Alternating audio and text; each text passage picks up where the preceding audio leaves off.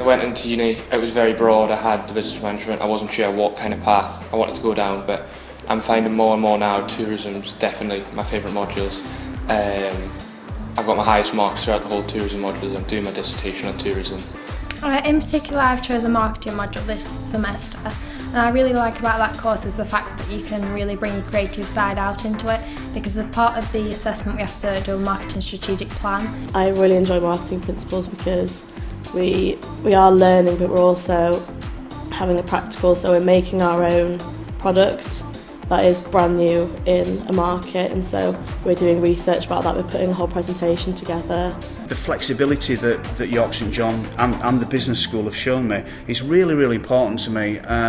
I've got a national role, I travel all over the country, so they allow me that time to not only be a professional manager, but also to kind of enhance my studies as well. There's loads of external opportunities that are outside of the uni, like study abroad.